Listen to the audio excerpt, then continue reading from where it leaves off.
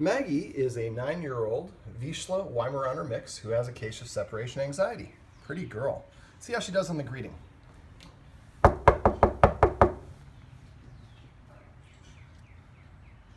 bark and walk away, bark and walk away. Only one bark though. Oh, Maggie. Oh, how polite your ears are. Wow. That's very polite. Is this a normal greeting for her? Yes. Wow. That's very respectful, polite ears. Probably part because you have some Weimaraner in you.